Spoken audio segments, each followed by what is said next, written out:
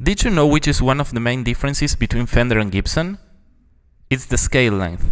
The scale length of a guitar is the distance between the bridge and the nut. It's the space where the string is allowed to vibrate. This is why Fender and Gibsons feel so different when you play them. Gibson guitars have a 24.75-inch scale length, and on the other hand, Fender guitars have a 25.5-inch scale length. If using the same string gauge on both, I'm using 09s by the way, Gibsons will feel lighter, since the shorter the scale, less tension needs to be applied to the string in order to achieve the same pitch.